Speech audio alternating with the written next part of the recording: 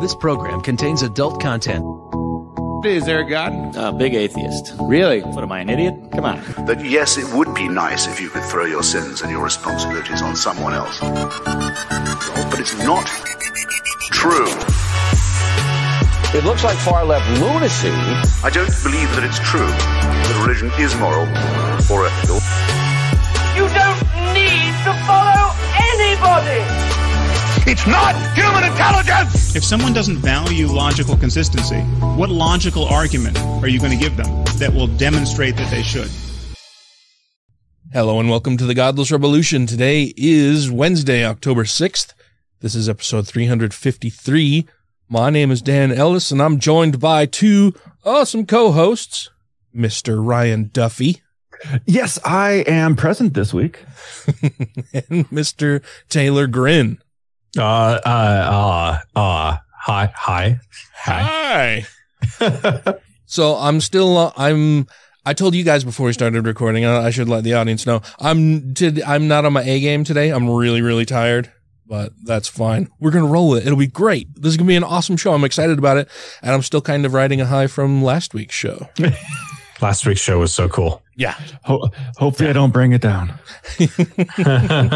Just a bit. No, that was awesome. Once again, I'd like to thank Andrew for coming on the show. That was fun. We had some good I've received some ridiculously good feedback. Well, let's hear all about it. What's new with you guys? Let's start with you, Taylor. What have you heard? Oh man, I had one of my buddies, a different James, not our Patreon supporter James, but a James that I was in the military with. Actually, he and I were in the same unit. He reached out to me and he was like, I could just listen to you and Andrew talk for hours. Like, he really enjoyed that show. I've had a few other people, my friend Bridget, Ted, one of our Patreon supporters, a lot of good feedback. A lot of people enjoyed that. I want to do everything that we can to find good reasons that are worth his time to bring him back on the show. Mm-hmm. Can the reason be because it's Friday? Like it's Friday. I mean, it's a good reason to come on. Mm-hmm. Yeah. I mean, if it wasn't so hard to edit, I'd just be like, all right, cool. This is going to be our thing. Give us a roll up, Andrew. What's the FFRF's news? That was just fantastic. Otherwise, my week has just been a week, busy as hell. I went to the Kansas City Oktoberfest this last weekend, which was all right. Finally replaced all of the terrible furniture in my living room, which is nice. So finally replaced all that you had terrible furniture. No, we literally, our TV stand was two like cupboards without a top with like a laboratory bench stretched out between them and the TV set on top of that. Like a college dorm room. Like a college dorm room. We were one step above a like telephone cable spool for a table kind of situation. Dude, my first apartment, the first apartment that I had on my own, I had a live-in girlfriend. So it wasn't just me, but the first place that I moved after leaving my parents' home, we had an apartment, and I swear we had cinder blocks and 2x4s that we made a little TV stand out of. We used like bed sheets for window coverings. Like, Yeah. This is I am 33 years old, and not for lack of trying, right? This is the first time in my life that I've bought a chair that isn't like for a dining room table or like a computer office chair kind of thing, like just a lounging chair to sit and read in. And most of the time the cats are in it. So that makes me feel like an adult. I'm like, pretty much. It's weird. It's awesome. And what's new with you, Mr. Duffy? Not a whole lot. I mean, just doing my woodwork and trying to make some awards right now. And I learned that, the thickness of plexiglass in my laser makes a big difference. So there's some money that I'm going to have to salvage. But yeah, I've been selling stuff. Like I actually had people calling me while I was at work, like, hey, I got a birthday party and I need a gift. Like, well, why are you calling me? These are things I have made. Like one person, Sarah, met at the dog park and she liked all the stuff I was showing, like the woodwork and stuff on my Instagram. Mm-hmm. And she's like, yeah, I wanted to get my dad something for his birthday. What do you have available? It's like, well, shit, not a lot. Like, so I had some of those pots I made, little lidded boxes I made on the lathe, and she bought one of those and a pen. And so I've been doing good. I've been selling stuff outside of Friends Network lately. Yeah. So that's always a plus. That is good. To breach that barrier. to breach the Amway barrier? The Amway Avon fucking. Oh man, have you been listening to Behind the Bastards there, Dan? Yeah, they were talking about Amway recently on that. Mm-hmm. Yes, indeed. I was like, that's an odd coincidence right there. Other than that, I hope I don't get stuck at work for long periods of time coming up here soon, because we just lost. Well, we lost 2 guys, one indefinite and one for like a year, which has caused our shifts to be put into a tailspin. One indefinite, I'm guessing. He had a botched surgery. Oh, well, that's not at all what I was guessing. So he went in for surgery, ended up becoming septic. Oh, Jesus. And had to have part of his intestines removed. And he's on a colostomy bag right now. So he's out 6 months to a year to indefinite right now. So we have no clue when he's going to be able to come back. Oh my God. That sucks. Since it was a surgery, it didn't happen at work. He doesn't get to get workman's comp. He doesn't get to get any of that stuff. So he's going to be relying on donated leave to even get paid. Damn. That's some bullshit. Yay, right there. America. Yeah, it's a good thing we don't have like socialized medicine or anything like that. Fuck. And he can't go on unemployment because he hasn't quit or been fired. He's just going to be on leave without pay. So that sucks, man. That's really fucked up. Yeah, I like the guy, and I got a ton of sick leave, so I'll probably donate him a whole month at least. Yeah. Is there any kind of like, is he doing any sort of donation drive or anything like that? Not yet. We don't even like, I don't even know if he can even get out of bed right now. Right. If anything like that happens, we should see what we can do about that. Yeah, I know there's some federal firefighter organizations out there too that are kind of like, hey, when you got a dude that fell on hard times, like this is a place you can go to try to. Yeah. Is he a veteran at all? I feel like the VA should be able to help him too. I can't remember if he was a vet or not. I think he was. We've only got like 4 guys in our department that never served. Yeah, you should reach out to like VA or. But you know what? Hey, Ted, if you're listening to this episode, you should reach out to me and tell me if there's a veterans like organization that can advocate for this guy, please. So as far as we know right now, he's got about 2 months worth of sick leave, and after that, he will no longer be getting paid. That sucks. And we know he's going to be out for a minimum of 6 months. And he's only supposed to be gone for a month for surgery. He had the surgery, come back to work, ended up going into sepsis, getting septic. You know, he was eating himself because it's rough. It was a dirty surgery, I guess. Well, I hope that they sue the fuck out of that doctor too. Well, I guess they're pretty protected, I think, in that shit. You sign that paper saying, I know the risks of this. And one of those is probably infection. So, yikes. Well, that sucks. Yeah. Yep. I'm sorry, man. Well, I think we had 4 guys get directed for this week so far. Oh yeah. So yeah.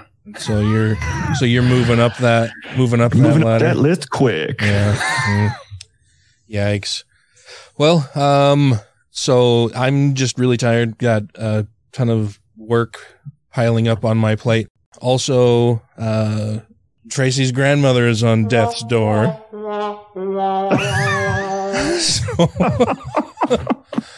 So that's been a thing for the past at least week now.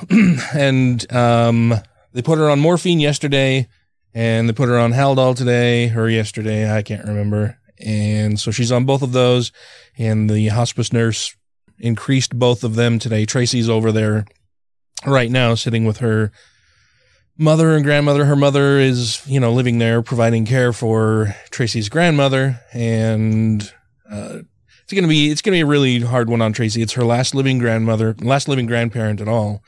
And this is her mother's mother, who basically acted as a surrogate parent for Tracy after her father died when she was only 5.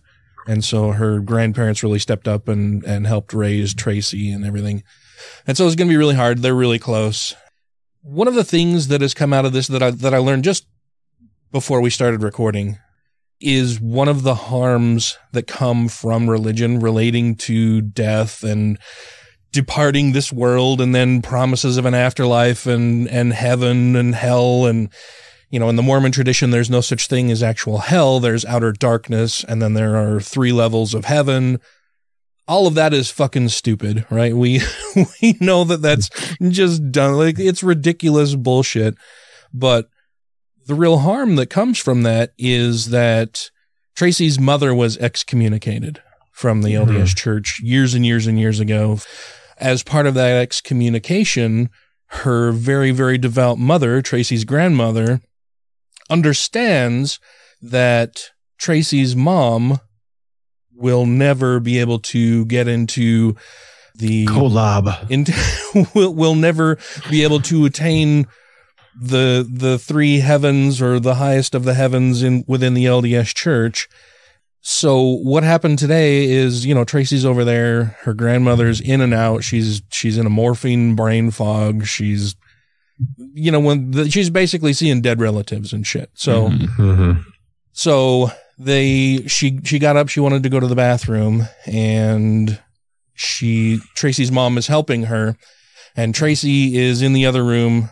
That finishes up. Tracy's mom comes out of the bathroom just bawling her eyes out and tells Tracy that her grandmother told her in a conspiratorial tone that when I get out of here, I'm going to sneak you in with me. And that her mom was just bawling her eyes out. And I'm like, I must be missing some context here because I didn't quite understand. And everybody in the audience probably knows where I'm going with this because of the preface that I gave to this little story, that Tracy's reply was, I'm guessing grandma is referring to heaven. She's going to sneak my mom into heaven with her because mom's obviously not going to heaven because excommunication. So Tracy's grandmother, in her last moments on earth, is fretting about the idea that she won't have her daughter, who has been caring for her for years, be able to join her in heaven because of these ridiculous promises that she's been made. And then the fear that is also a part of that tells her that her daughter will not be able to join her. The daughter who has cared for her and taken care of her for years won't be able to get into heaven because she did something that a church leader didn't like. And that's fucking awful, man. Like, that's so mentally and emotionally abusive for everybody involved. Like, her grandmother is in and out of consciousness, barely able to speak, can hardly move. And that's one of her biggest fears right now, is that she's not going to see her daughter in this imagined afterlife. Yeah. And she's going to die with those thoughts because of this fucking ridiculous, abusive, terrible teaching within the LDS faith.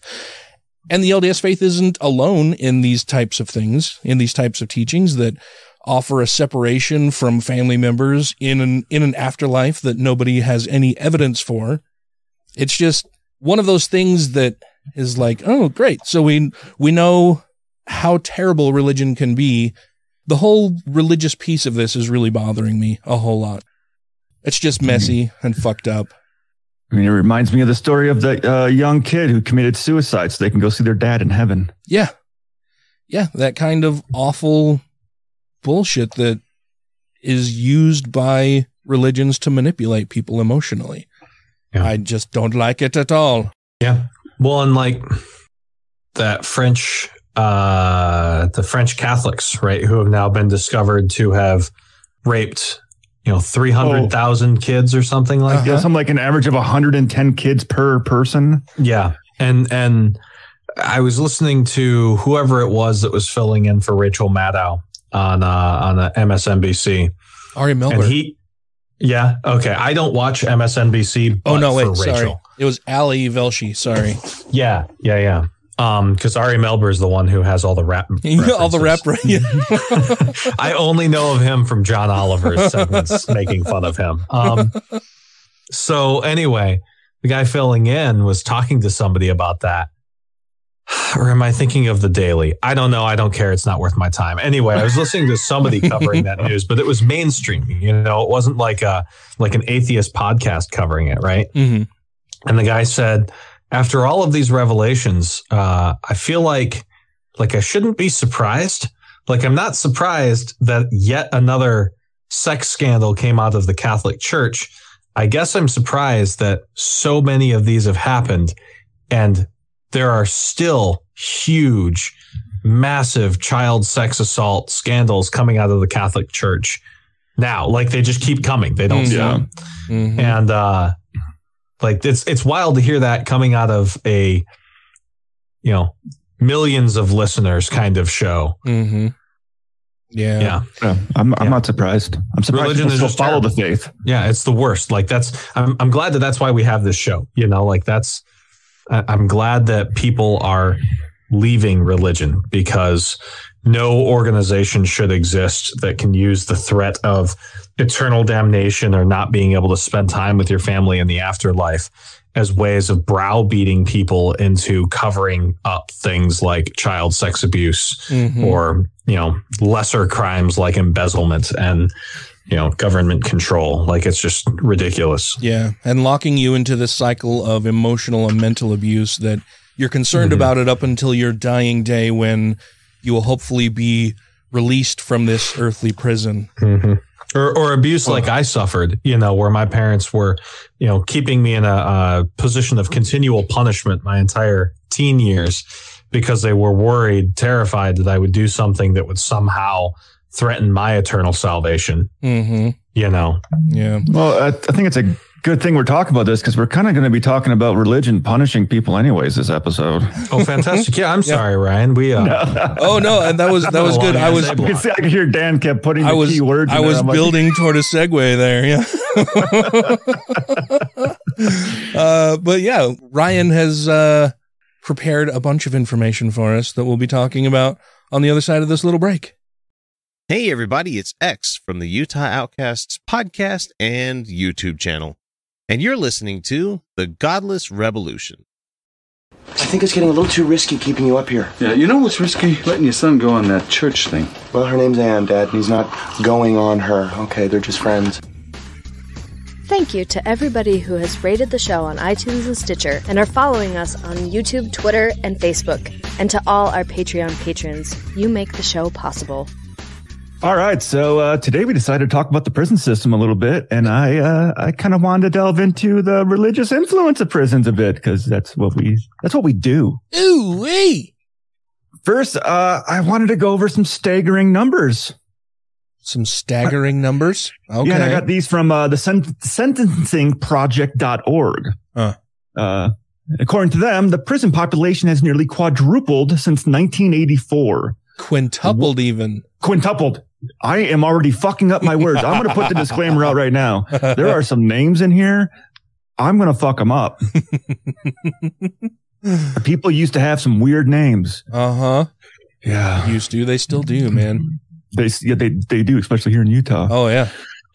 But 1 in 7 people in prison are serving either a life sentence, life with parole, life without parole, or virtual life, which is 50 years or more. 1 in 7? 1 in 7. Wow. That's, wait till I get to the numbers a little further down and you'll be even more disturbed. At the federal level, people incarcerated on drug convictions make up nearly half of the prison population. At the state level, the number of people in prison for drug offenses has increased 9-fold since 1980. Although it has begun to decline in recent years, most are not high-level actors in the drug trade, and most have no prior criminal record for violent offenses. So this is the war on drugs has led to a failing explosive increase in incarcerated Americans, and they're not, like I said, they're not high-level criminals. They're probably street dealers, people who get caught with more than they're supposed to have or something. Yeah, like the article that was talking about this also talked about how these people that are being arrested and put to jail are people that are so easily replaceable on the streets that it doesn't even affect the drug trade. Yeah. Yeah, it just opens up an opportunity for somebody else to move into that slot. Yeah. Jobs open. Yeah. Corner of 5th and Main. Ryan, what color are those people, though? Well, these next numbers might point to that a little bit, because this is kind of disturbing. Okay, so the lifetime likelihood of imprisonment for a U.S. resident born in 2001. White men, 1 in 17. White women, that's 1 in 111. That's still a big number. 1 in 17 people will be imprisoned. White men. Yeah.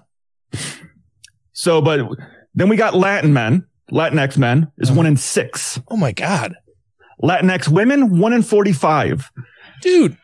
I know you're holding your breath here. Wait a minute. These are people who are born after 2001. Born in the year of 2001. The likelihood of being born in 2001, they just took that year's data and said the likelihood. So even, going after that, those numbers probably don't change a whole lot going year to year. Wow. But that was the year that they were using as their data point. Wow. 2001. Wow. Black men, 1 in 3. Holy shit. Black women, 1 in 18. 1 in 3 black men born in 2001 will be imprisoned. That's their likelihood of being imprisoned. Wow. Holy shit, dude. Yeah. So how do we end up with over 2.2 million people in prison? And why is the U.S. the only developed nation that still has the death penalty? And why does our system focus more on confinement and less on rehabilitation education? Well, I'm going to take us on a little bit of a history tour. I like the hand motions that nobody else can see. It's like I'm juggling watermelons.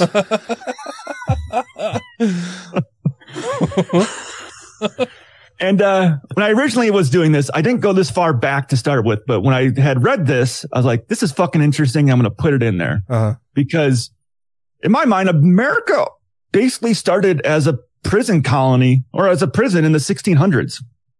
America was? I knew about Australia. Not Australia. Yeah. Yeah, I knew that. I didn't know this or to the level it was going on here or what they were fucking doing. But Ryan, Dinesh D'Souza says that it was people looking for religious freedom. Not according to this at all. According to social historian Mary Gottschalk. Yeah. She got chalk. Convicts were indispensable to English settlement efforts in what is now the United States. In the late 16th century, Richard Hakluyt, I told you I'm going to fuck these names up. He called for large-scale conscription of criminals to settle the New World for England. But official action from Hakluyt's proposal lagged until 1606, when English crown escalated his colonization efforts. Sir John Popham's colonial ventures in present-day Maine was stocked, a contemporary critic complained, out of all the jails of England. Oh, wow. The Virginia Company, the corporate entity responsible for settling Jamestown, authorized its colonies to seize Native American children wherever they could for conversion to the knowledge and worship of the true God and their Redeemer, Jesus Christ. Oh, not like those Later other on, Mormons would do the same thing with their residential schools. Yeah. The colonists themselves, in effect, lived as prisoners of the company's governor and his agents. Men caught trying to escape were tortured to death. Seamstresses who erred in their sewing were subject to whippings. And one Richard Barnes, accused of uttering based and detracting words based on against the governor, was ordered to be disarmed and have his arms broken and his tongue bored through with an awl before being banished from the settlement entirely. Jesus. When control of the Virginia Company passed to Sir Edward Sandy in 1618, efforts began to bring large number of settlers to New England against their will. So basically they changed some laws. Statutes began to provide for penal transportation to the American colonies as an alternative to corporal punishment in this period during the reign of Queen Elizabeth I. At the same time, the legal definition of vagrancy was greatly expanded. Vagrancy. So are they talking about like petty laws? Okay. No. Specifically, vagrancy is like the crime of being unemployed. Okay. Yeah, which was a historical problem. It was a holdover from like when serfdom ended. I mean, it was a holdover from when serfdom was a thing. Mm-hmm. But it used to be the case that like if you lived on the Lord's land, like you would pay a tribute to that Lord, and if you didn't have work, they would find work for you breaking rocks, right? And when the bubonic plague went through and the Renaissance did its whole thing, and like serfdom kind of more or less went away, in order to retain the ability of forcing people to do labor for, whoever ran the land in their vicinity, they made vagrancy crimes, associated with being homeless and or out of work in that area. Mm. So, the Royal Commission endorsed the, notion that any felon, except those convicted of murder, witchcraft, burglary, or rape, could legally be transported to Virginia or the West Indies to work as a plantation servant. Sandy also proposed sending maids to Jamestown as breeders. So handmaids kind of thing. Yeah.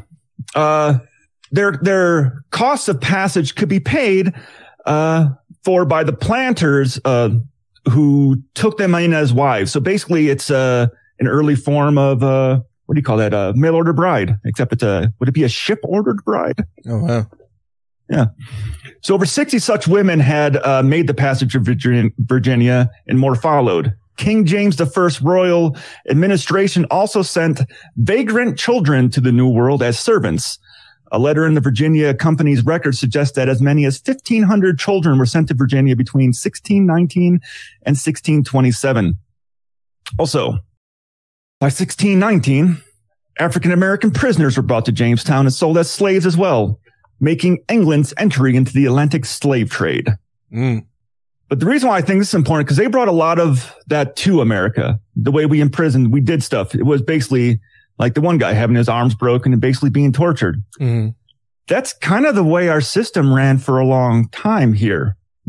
Stockades, taking all the old ways we punished people in England was being brought to America. Mm-hmm. Now, prisons are an ancient concept, but there is a difference between a jail and a prison. So throughout history, what most people would call a prison functioned more like a jail. In early America, this meant dozens of people crammed into a room until some other sort of punishment, often some type of public humiliation, bodily pain, mutilation, or execution could be inflicted. So here comes in our friends. I don't think we've talked about these guys much at all ever on this podcast. This is the Philadelphia Society for Alleviating the Miseries of Public Prisoners. Way too long of a society. PSAMP. I was trying to think of a funny way to make an acronym for it, but I gave up. PSAMPP. So this was a group of Christians and mostly Quaker reformers. These idealists saw the continued use of corporal punishment as proof of the feeble operation of reason and religion, which I don't really know how those two go together. Mm. Can you say that again? They said it was proof of the feeble operation of reason and religion. Okay. So I think what they're pointing at, Quakers tend to be the good guys in American history. And I think what they're pointing out is that like no reasonable person and no person in like the no true Scotsman kind of way, no true Christian can treat people this poorly in accordance with reason and so-called religious belief. Mm-hmm. It's probably what they're getting after. Yeah, that rather than just penalizing people, we should seek to reform them. Mm-hmm. Yeah. Which they have tried to do. And I actually will say this right off the bat. They still to this day are one of the few religious groups I can see out there that are actually fighting against the death penalty. Yeah. Mm-hmm. The Quakers, and I'll always mention this, are the sponsors of the American Human Association and the reason why it's legally treated as a religious parsonage. Mm. So I give them credit. And actually, a lot of this information I got was through Quaker websites. Like they don't hold back on saying, yeah, this didn't work the way we wanted it to. And this is what happened. Yeah. So they aren't hiding it. Yeah. If fascism does come to America, I will be converting to Quaker, like on air, so that I can have a Christian religion of record, like, openly. Yeah, absolutely. Well, but so their founder, Benjamin Rush, wrote in 1787 that they were not against punishment altogether. I only wish to change the place and manner of inflicting them, so as to render them effectual for the reformation of criminals and beneficial to society, wrote Mr. Rush. So they weren't against punishment. They just wanted it done in a different way. They were trying to reform punishment. Yeah. We need to make sure that if we're, breaking people's arms, that they understand that it's out of love and that they should change their ways. Yeah. Well, I mean, I think, he didn't really go away from that. It was pretty much, just don't kill him. I think is what they were trying to get at. So what possible purpose could piercing someone's tongue with an awl serve? He can't tell how bad his punishment was. Can't talk shit about the governor anymore. Right? Yeah, can't talk shit about the governor anymore. Yeah. So in the early 1800s, a French historian made a visit to the United States, not to see how the new nation was doing, but to check on its prisons. Instead of putting a person to death or chopping off a body part, we would just lock them in solitary confinement. This way they could repent and restore the soul. I'm going to fuck his name up. De Tocqueville. The French, de Tocqueville? Mm-hmm. Alexis de Tocqueville? Mm-hmm. Yeah. It's like Tocqueville. It sounds like a place you'd go on 420. Well, the French historian de Tocqueville and his colleague Gustave de Beaumont, in their report on American penitentiary, said, "Yet too much solitude leaves a prisoner prey to the remorses of his soul and the terrors of his imagination. So prisoners would be assigned labor that fatigued the body and relieves the soul." Yeah, if we work the shit out of these people, they're not going to have much energy to be assholes. And that was pretty much what they were doing. Wild. So we stopped killing them. Now we just started torturing them. Yay! Let's see improvements, baby steps. But it was also around this time that we made some very famous prisons. One that you ghost hunters will know very well. The Eastern State Penitentiary. Mm-hmm. Oh, spooky. And the Auburn Prison in upstate New York. Let the avenue to this house be rendered difficult and gloomy by mountains of morose, wrote Quaker reformer Benjamin Rush of his vision of the penitentiary in 1787. Let the doors be of iron. Let the grating occasionally be opened, and shutting them be increased by an echo that shall deeply pierce the soul.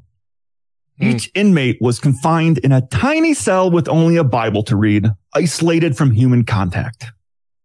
Yeah, that sounds lovely. Uh-huh. I mean, they got better with Benjamin Franklin. Well, it just became a smaller Bible. So, at this time, the prison had a recognizable panopticon design featuring a central observatory tower from which spokes of housing isolation cells radiated out, becoming a model for hundreds of other prisons. The idealism of getting rid of corporal punishment quickly faded when the costs of these new systems became too taxing, but the use of confinement and hard labor stuck. So essentially, we decided it's cheaper to kill them than it is just to keep them confined. That's kind of fucked up. Uh-huh. Yeah. Devising this alternative, explained Andrew Skotnicki, a professor of religious studies at the Manhattan College in New York City, the early prison reformers drew on the Masonic practice of confining a wayward monk to his cell, supplying him with work and letting him heal so that he might be returned to the community. Yet the rule of Saint Benedict makes clear, Mr. Scott Nicky said, can I just call him Scott? He said that this practice was only to be used when conflict resolution processes outlined in Matthew 18, if your brother sins against you, go and tell him, had failed. When confinement was necessary, abbots were instructed to send in older, wiser monks to counsel the offending brother, lest he be swallowed up by overmuch sorrow. Inmates, they're supposed to imitate the loving kindness of the good shepherd, urged by Saint Benedict. Find the one that was gone astray and gently carry him back to the flock. But still, I don't see how locking a person up in a cell, zero contact with humans, is going to help anybody. I mean, that was kind of their belief at that time. Isolation, read the Bible, clean your soul, get cleansed, and you can return to society. My name is Mandisa Thomas, and I am the founder and president of Black Nonbelievers Incorporated here in Atlanta, Georgia. You may find us at blacknonbelievers.org. You can also find me on Patreon at patreon.com/Mandisa Latifa. And you are listening to the Godless Rebelution. George Michael, I don't think you should be going on this promised land thing. What? Why, is this because I missed school? No. You didn't miss school for that? And that's when Maybe decided to become a devout Christian. Do you guys know where I could get one of those gold necklaces with a T on it? That's a cross. A cross from where? If you have questions, comments, concerns, compliments, corrections, criticisms, or concepts for content, contact the show via email at godlessrebelution@gmail.com, by text or voicemail at 330-81-REBEL, or Twitter the twatter at TGR Podcast. Thank you. So we've gone over some stuff that used to happen in prisons, but surely things are so much better now, right? No. Damn it. Damn it. Well, shit. It's really not. So I'm going to continue a little bit more here with Mr. Scott Nicky. Where he basically said that the ideology of confinement as it developed in church history never intended punishment as an end in itself. And he wrote this in a 2015 roundtable paper at John Jay College of Criminal Justice. He also goes on to say, but as a means to employ solitude and silence aided by attentive mentors as the motivation for the detention of person to recognize their natural sociability and capability for care and transcendence. But with this ideology may have inspired this inspired the early American reformers. It is nowhere present in U.S. prison systems, says Mr. Scott Nicky. Absent loving kindness and community restoration. We're left now with a massive system, these gulags of jails and prisons, administering pain and punishment. And for the most part, you can't get one coherent explanation anywhere. And I read this stuff for a living. We really don't even know why we're doing it. And that was all Scott Nicky saying, this is what we're doing, but why? Why? Like, right. It's serving no purpose. It doesn't fucking work. The only thing it does is cost a lot of money and prepare people to be better criminals when they're eventually released. Yeah. Wow. So a lot of us I think we all kind of say the whole thing sometimes. Well, atheists are only 0.5 or 0.05% of the prison population. Mm-hmm. I mean, I've heard that line several times. But religion really wasn't allowed in prison, except for a certain breed of religion. And you can guess what was allowed. So people could be locked away, but they were not allowed to practice the religion they wanted to practice. Okay. So they had to practice a religion, but they couldn't pick what religion. They didn't have to, but if they wanted to practice religion, it had to be the Christian religion. Mm-hmm. So they didn't have true religious freedom inside prison. How could they even make them not have whatever religion they want? You know what I mean? Like, that's where we get in 1964, Cooper v. Pate. Okay.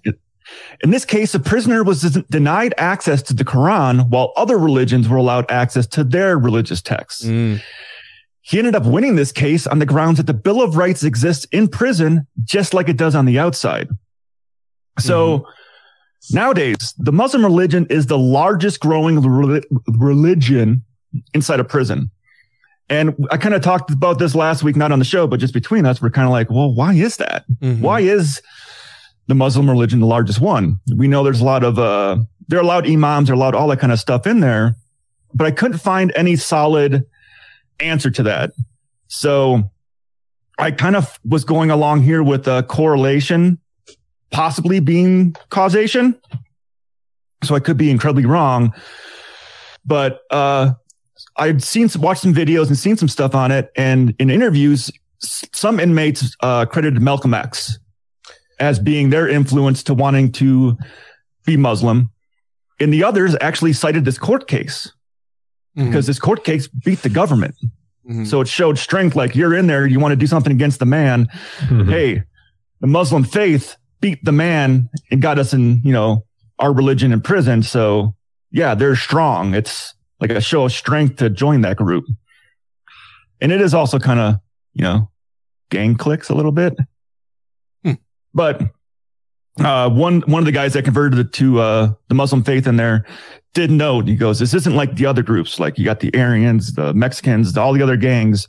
If a white guy wants to join in with us, he's in with us. He's protected. He is a Muslim brother. So it kind of rolls that way a little bit too. But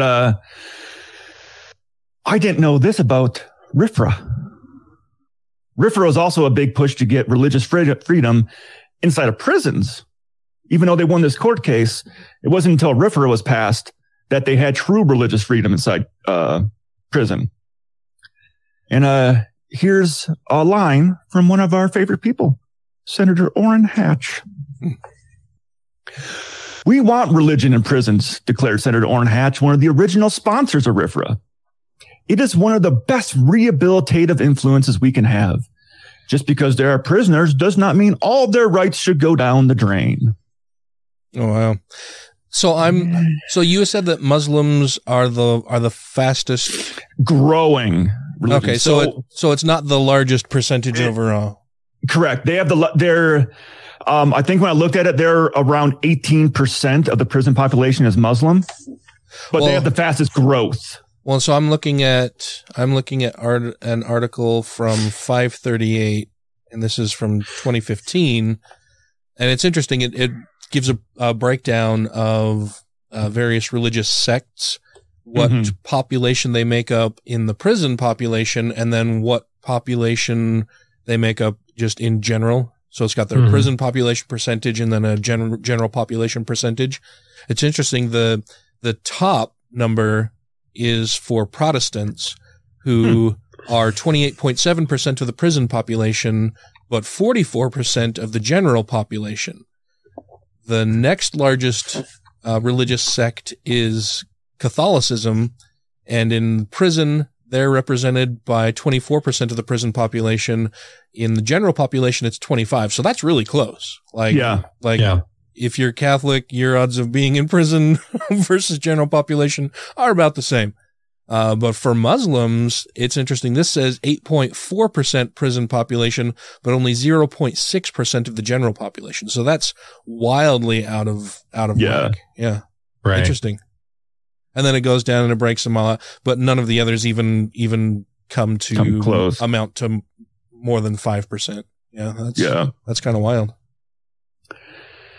And I found this interesting too. So I previously talked about, people get protection while they're in prison from their, whatever religious group they're in. It's because it kind of operates like a gang almost sometimes. They're religious gang, yeah.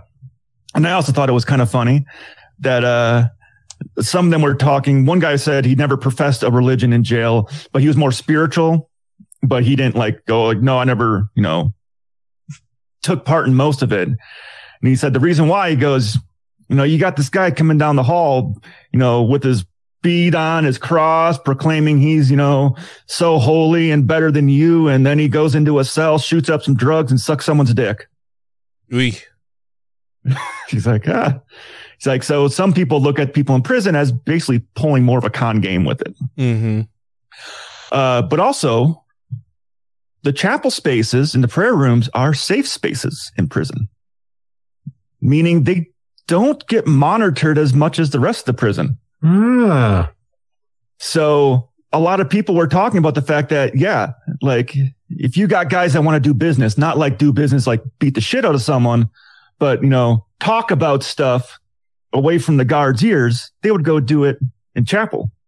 Or if you got some contraband, you want to move between parts of the cell, you go do it in chapel. If they're selling drugs, if they're planning any kind of thing, So they would, a lot of guys would actually use the chapel and the prayer rooms to do a lot of illicit activities because it was less monitored by prison staff. Mm-hmm.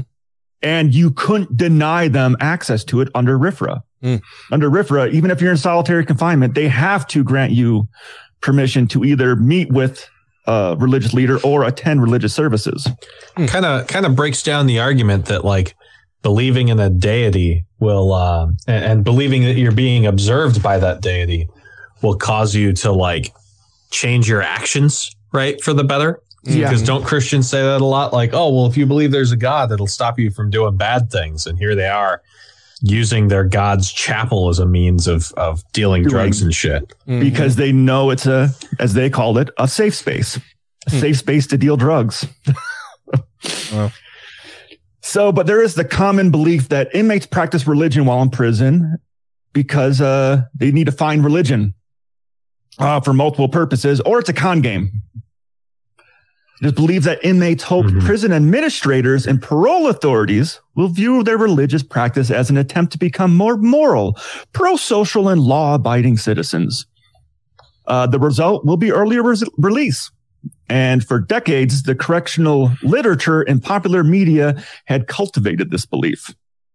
So correctional officers often support the religion for prayer or the religion for early parole viewpoint.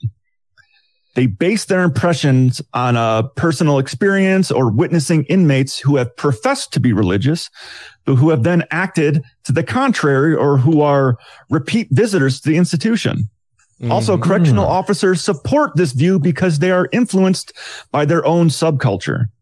The subculture, as with other cultures, possesses certain beliefs that are accepted as truth and passed among the officers. The belief about inmates finding religion for early parole has been transmitted through generations of correctional inmates, officers, and staff. You would think they would be wise to that game by now. But they're not, because it's the same thing. Like when you could be a horrible person and you read their obituary, they were such a good Christian, they were a good man. It's like they've been saved, they've been born again. Yeah. I mean, If it works so well, we wouldn't have so many repeat offenders entering the prison system. Yeah, the recidivism rates here in the United States are fucking ridiculous. Like, it's a clear indication that having these penal systems in place as they exist now really don't do much to deter crime. If anything, it just prepares people on the inside to be better criminals when they get out again. Yes. And I had actually read an article talking about that, how some people, you go into prison for a low level crime and you come out with a degree in criminology or criminaling. I don't know how you want to pronounce it. Not criminology. Yeah. You're now a criminal. You now learned the streets. You learned the stuff. You got into some connections, and now you go out and do worse stuff than you were before. My name is now Dr. Crimey Crime. But Orrin Hatch says it's one of the best rehabilitative influencers we can have. Orrin Hatch. There's a name I've not heard for a while, thankfully. But our prison system was shaped by religion, and it's been fucked up by religion. And we don't do the same kind of stuff that we do in other countries where it's actual rehabilitation. We're there. It's a punitive system. You're there being punished. Get right with God or stay the fuck there. It's always seemed really strange to me that people who profess to have a religious belief in God and in an afterlife and in God as the ultimate judge of a person's life when put on the scales of justice, that in the end, justice will be meted out by their God that they worship, right? So it's always seemed really weird for me that those same religious people either are criminals themselves here, or that they decide that in order to punish these people, we should lock them up, beat them, torture them, whatever the case may be, when really, if they think that their God is so powerful, will protect everybody and then will ultimately mete out the punishment deserved by these criminals, then what the fuck are they doing interfering with God's plan and all of that? Yeah. Well, I mean, if in the early days of prison, when we locked them in solitary confinement with nothing but a Bible, if that wasn't working and you had to force them to do forced labor in order to break them down even further, obviously the Bible thing wasn't fucking working.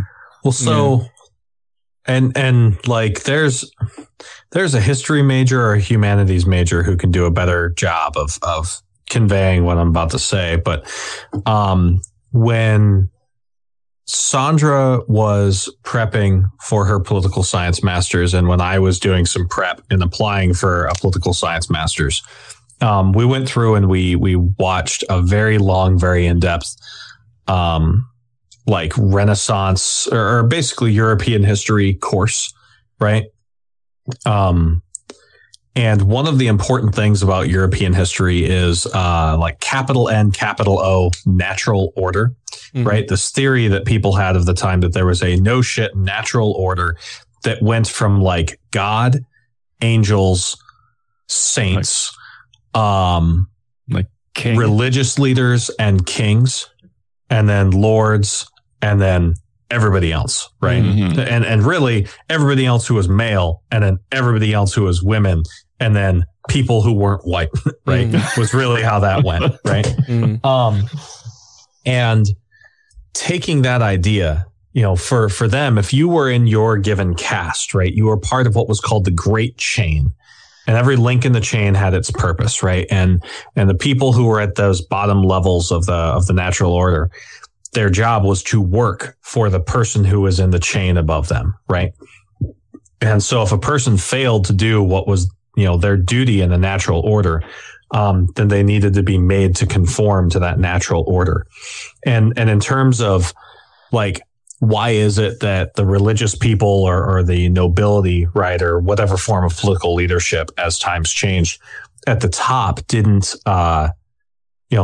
themselves follow laws? I like to point to something written by Frank Willehott. And he argued conservatism consists of exactly one proposition, to wit, there must be in-groups whom the law protects but does not bind, alongside out-groups whom the law binds but does not protect.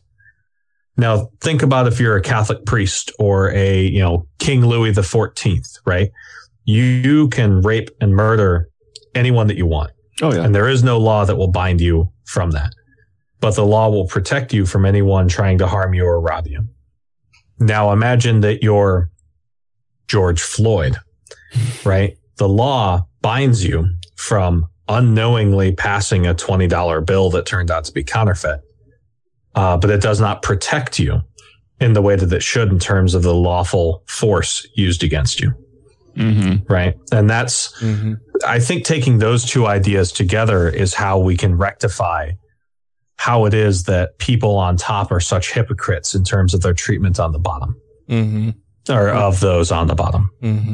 Which I think will be something we'll have to be revisiting, and might get back more into prison system stuff when we talk about redlining. Yeah. Well, and I also want to talk about the 13th Amendment sometime, but the bigger thing is I've been reconsidering that quote, you know, as it describes conservatism. And that quote is used a lot online. But the funny thing is that Frank Willehott, when he wrote that line, he wrote it in a book called The Travesty of Liberalism. And he argued that there is only conservatism. No other political philosophy actually exists. By political analog of Graham's law, conservatism has driven every other idea out of circulation. That there should be anti-conservatism, but it doesn't exist yet.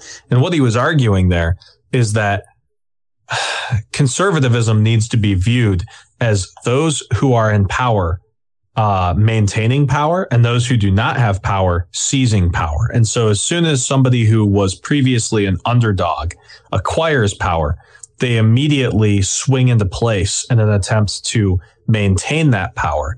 And in so doing, they themselves now follow that one law of conservatism to protect some and bind others, right? Mm-hmm. So that's something I want to give some thought to as well. Looking at like groups as they change society, but then immediately freeze their own stats and prevent future change from taking place. People like Christian Cinema, right, who make their way to the top and then pull up the ladder behind them. Mm-hmm. So I think we've got like $2 to 3 episodes that can potentially spawn off of this one going forward. Well, cool. Thanks for putting this together, Ryan. I appreciate it. I hope it was cohesive and a little educational, at least. Yeah. I did not. I knew that there was religious involvement in terms of prison treatment, but I didn't realize the systemic nature of like shipping prisoners to the new world. And I didn't know that either until I was reading into like, I was trying to finally just look up like, hey, early prison systems in the U.S., like what like they would do in like Jamestown and all the original settlements and stuff, like how they ran it. And that's where I came across. And I was like, oh shit, like literally Jamestown was a prison. And I do remember that, like, I had remembered that the Quakers were pretty instrumental in kind of proposing the idea that, hey, maybe prison should be reformation rather than just punishment, and that they were still fucking awful, but that they were like, hey, what if we did this as like try to make people better rather than destroy them. So that's still a big push. I had found one whole article about a Quaker youth group that still pushes, like it's really influential. It goes to like Senate and stuff and tries to push to get true reformation in prisons to where it's like, no, we want to get rid of the punitive stuff and be more rehabilitation. Well, and it's cool to see that they've gone from why can't I think of his name? Benjamin Rush, in his day, which was still quite like savage. We need to punish him, but we just don't kill him. Right. To what they are today. Like they've shown the ability to actually progress, which is limited in religious groups. So, I mean, at his time in the 1600s, religion probably was the only way they thought you could reform yourself, which is wrong. Right. But that was operating within his paradigm, right? Religion was the only way to get to reform a person. So that's what we're going to do. We're going to shove religion down their throat until they reform. Yeah. Well, fun. We have run out of time for this episode. We'll think about talking about all this other stuff in future episodes. That would be fun. Before we go, I want to make sure that we thank our Patreon supporters. That would be Two Skeptical Chaps, Alan Firth, Don't Be a Richard, Hunter Grin, John McCullough, Ollie Olson, Sinead Duffy, Steve Kuno, Stephen Andrus, Tiffany Hudson, Vanessa, All Hail Peanut Butter, Corey Ebert, Jeff Peterson, Jeremy Goodson, Matthew Sanders, Megan Mitchell, that guy that asks questions before he finishes the show, Alex Jones's Gay Frog Brigade, Utah Outcasts, Wesley Aaron, Freethinker 215, Janet Uter, Purple Dragon, Sarah Segovia, Savita Kuna, Theodore Sellin, Tim Jacobson, Trisha Weir, A noble spirit embiggens the smallest man. A perfectly cromulent statement. By the way, I came here to lead, not to read. So, whoever that is, give us a new tongue twister. Come at me, bro. And James, thank you all very, very much for your contributions to the show. We really appreciate it. If you would like to become a Patreon supporter, you can do so easily by going to patreon.com/GodlessRebelution, where you can pledge as little as $1 per episode for fun things like extended editions, early releases of episodes, bonus episodes, extended outtakes, clips from the cutting room floor, all kinds of fun stuff like that. In the last episode we did, there were some extended outtakes of Andrew that I put in there for our listeners that I obtained while we were going through our pre-recording questions and stuff and warming up. So that was fun. Yeah, and one last thing before we sign off, I will be going to the FFRF convention in Boston. That's going to be the 19th through 21st of November. Yeah. You should sign up. You should go. If you live nearby and you're a student, they've got like a student rate. But yeah, try and make it out there. If you do, hit me up. I think it's going to be a lot of fun. So, yeah, it looks like it'll be a lot of fun. I think that you'll have a fantastic time for sure. Yeah. That's all for me. I'm really tired and I need to go back to work. So, thanks, everybody. I'm going to fuck off and eat pizza. I think I'm going to finally finish the Avengers pseudo marathon I've been on. I think I've got Endgame up next. So. Oh, cool. That's fun. Yeah. All right. Fun. Chat with you guys next week. See ya. Everyone can see me waving. There's undo for a reason. It's to undo things when you fuck them up. God's forgiveness is like the Control-Z of our lives. So I'm sorry for hanging up on you guys abruptly. I must have mistaken a comma for a period last week. It's like, all right, cool, we're done, deuces. Based on their will, against their will, alongside, I'm fucking this up. The New World against their will gained traction against less coercive I'm fucking up. Just leave it in. Cool beans. All right. Thanks, guys. For real this time. Don't act like I hung up and surprised you. Okay. Bye. Bye.